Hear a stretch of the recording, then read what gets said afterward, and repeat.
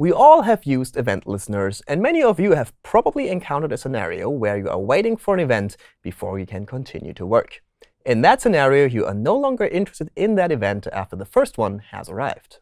Traditionally, you would create a named local function, so you can call add event listener and then also call remove event listener once the first event has fired. This way, your callback will only be executed once. But because this is such a common pattern, the add event listener function now has a once option. Set the once option to true, and your event listener will only be executed, well, once. You don't need to worry about the cleanup, because that is done for you. Neat.